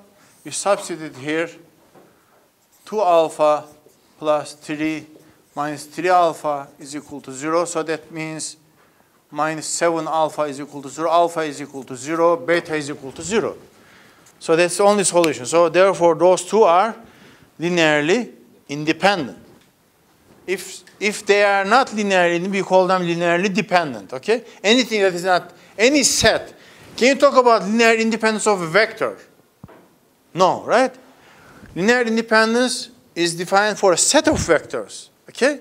So dependence means I depend on you, you depend on me. So I cannot talk about dependence when I'm alone. So depending is between a group. So let's talk about these two vectors, okay? This is V1, this is V2, right? So alpha V1 plus beta V2. So it is alpha 1, 2, 3 plus beta 2, 4, 6, 0, 0, 0. How many solutions does this have? So the first one will give you alpha plus 2 beta is equal to 0. Second one, 2 alpha plus 4 beta is equal to 0. 3 alpha plus 6 beta is equal to 0. From here, you see that alpha is equal to minus 2 beta. Okay, this also gives you alpha is equal to minus 2 beta, and this also gives you alpha is equal to minus 2 beta. So as long as alpha, you take alpha equal to minus 2 beta, you have a solution. Therefore, you have only one linearly, you have only one vector. Okay, these two vectors are linearly dependent. Okay, if you were to perform Gaussian elimination on this, what would you get? You take 1, 2, 0, 0, 0, 0, right? So you have only one pivot here. Here, if you were to perform Gaussian elimination on this one, what do we get? 1, 2, 4, 3, 3, 1. We already did that there, right? So what is this? 1, 3, 0, minus 3, and this is 0, minus 11. What was it? Minus 11, right? And we continue one more. So we have, this is pivot number 1. This is now pivot number 2. So if we go to second column, we want to make this 1, 3, 0. Let's divide it minus 3 again. This is 1. So this is 0, 0. Okay? Number of pivots in a matrix is called the rank of a matrix. Okay? We will talk about all these things next week in more details. Next week we will put everything very nicely together. Okay? So this has rank 2. Why? When we perform Gaussian elimination, we have 2 non-zero pivots here. Okay? There we have only 1 pivot. This has rank 1. Okay?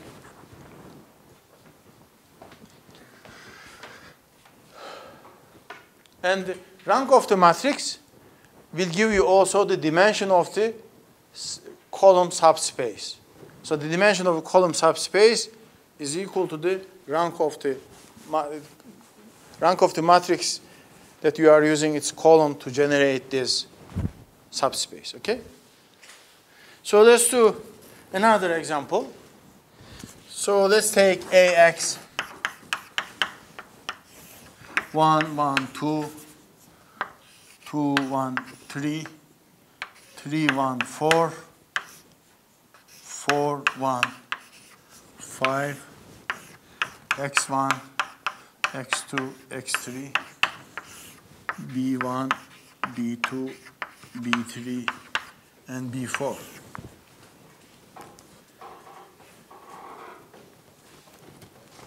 Okay. Again, this column space of A is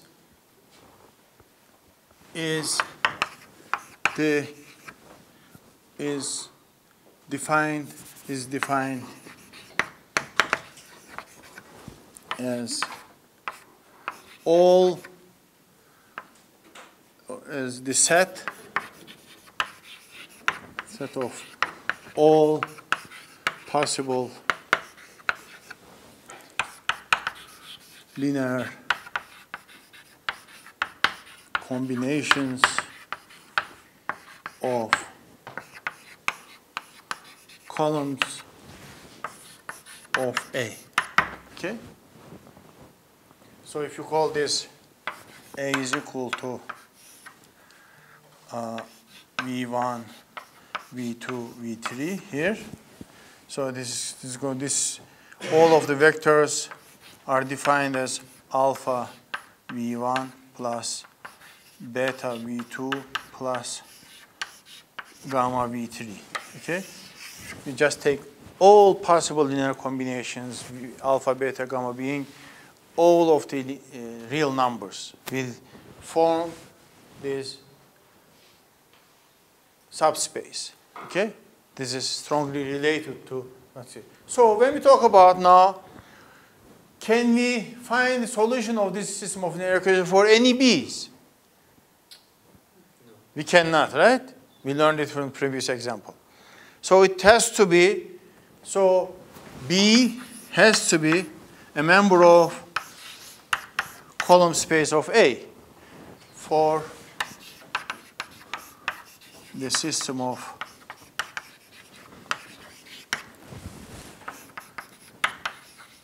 linear equation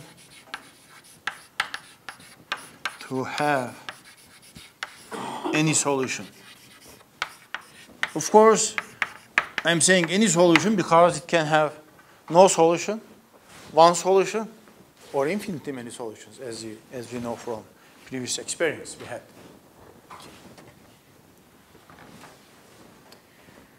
Okay.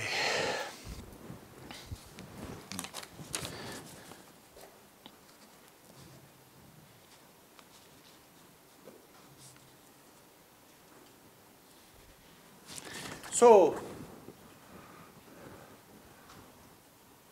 what is the dimension of this vector space? No, it is a subspace, right? It's this vector space is a subspace of four-dimensional. It's a subspace. CA is a subspace of R4, right? But is it four-dimensional? So we will look at the rank. So let's look at the rank of this matrix. So what do? We again go back to Gaussian elimination. It's such a useful method, right? It's like aspirin. It's good for any sickness. You have headache, you use it. You have heart problem, you use it. You have any problem, you use aspirin, right? This is like Gaussian elimination is like aspirin. It is good for any sickness. So we take A is equal to 1, 2, 3, 4, 1, 1, 1, 1, 2, 3, 4, 5. Let's perform Gaussian elimination on this, meaning implicitly what are we doing? We are just trying to solve this, right?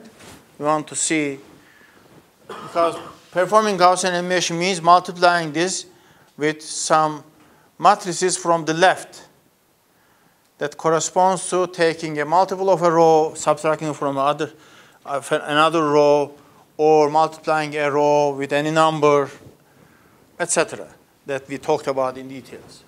So this is different from 0. Therefore, our first pivot is this one, 1, 1, 2. So multiply this with 2, subtract it from here. So this is 0. This becomes -1. So 3 minus 4 is -1. And this is multiplied with 3. This is 0, -2. And this is, so this is 3, so 6 minus 2. This is multiplied with 4, subtracted from here, multiplied, so this is -3, and this is -3. Okay? So just multiply all of these with -1s. Okay? So we go to the second column now. Okay? So this is non-zero. We can use it as a pivot. Right? Now continue our Gaussian elimination. 0, 1, 1. This becomes 0, 0, 0, 0, 0, 0. Okay? So you have rank 2. Number of pivots give you the rank of the matrix. So even if it has 3 columns, 4 rows, it has just 2 linearly independent columns. This is beautiful, isn't it? So easily you can get this. Okay? Okay. So this is the rank of a matrix. So let me write it. Rank of a matrix is the number of non-zero pivots in Gaussian elimination.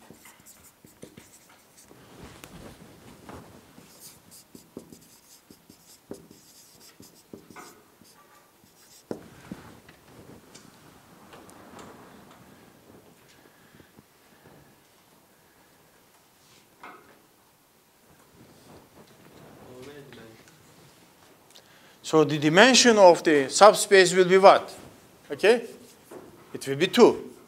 So the dimension of, because basically we have here 2 linearly independent vectors. Okay?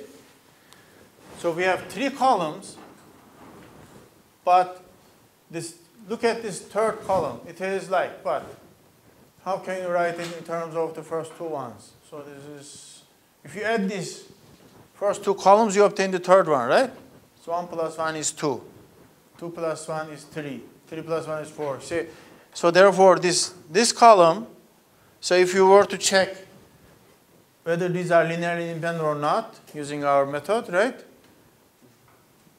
We did it already, I guess. No, we didn't. For this one, we didn't, okay? You would obtain that alpha equal to 1, beta equal to 1. So gamma is equal to minus alpha minus beta, right? It will give you that summation would make 0. Instead of, let me write this down so that everybody understands. So let's take this V1, V2, V3. So alpha V1 plus beta V2 plus gamma V2, V3 is equal to 0. I want to find the solution of this. Okay? So without going into details, if I take minus V1 minus V2 plus V3, Abdul Fattah, what happens? If I take this, Is this equal to 0? Ibrahim, is it equal to 0? Right? So I have a solution. So it is alpha, beta, gamma. Even if I have one solution, that means these are linearly dependent, right? So I already found the solution by just inspection, because that's how I wrote it. So these two, I just take minus of this, minus of that, and plus of that. They add up to 0 vector. Okay? So therefore, these are linearly dependent. So the column space of this has dimension 2. So the rank of it will determine the dimension of the column space. Okay? Rank of the matrix will determine the dimension of the column space. The next thing is the null space. So AX equal to 0. The set of x's that satisfy AX equal to 0 are called the null space. Is it a null space? Is it a space? Is it a vector space? All of the vectors that satisfy this. Is it a vector space? Okay? Why yes? Again, we have been through this several times. Does it have a 0 vector? Meaning x equal to 0 satisfies this. Good. If I have an x, ax equal to 0, and if I have a y equal to 0, do I have that ax plus y? Is this satisfied? Is this satisfied? So if I have two solutions and I add them up, would they also satisfy this one? They will, because of matrix multiplication property, right? Ax plus y is equal to ax plus ay. Since this is equal to 0, this is equal to 0, that means the result is equal to 0. Therefore, their linear combination is also a solution of the same equation. So therefore, this forms a subspace. So the null space is called null space of A. Okay? In this case, CA, okay? CA is what? CA is a subspace of what? R4, right? It's a subspace of 4-dimensional space. It's a 2-dimensional, this example gives you a 2-dimensional subspace of 4-dimensional vector space. How about null space for the same thing? Okay, if I have for the same matrix. So what can I say? This is subspace of what? R4?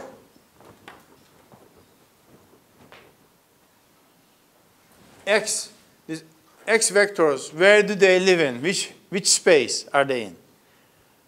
4-dimensional, 1-dimensional, 3-dimensional, 6-dimensional? What is their dimension? X1, X2, X3, right? 3-dimensional, right? So it is. So null space of that A is a subspace of a 3-dimensional real vector space. Column space of that A, so column space is determined by the columns of A. Null space is determined by the x's, the linear combination of A's. Okay, so it is 3-dimensional. Null space of A is a 3-dimensional, is a subspace of a 3-dimensional real vector space, and column space of A is subspace of 4-dimensional real vector space. Let's stop here, and next week we will try to wrap this up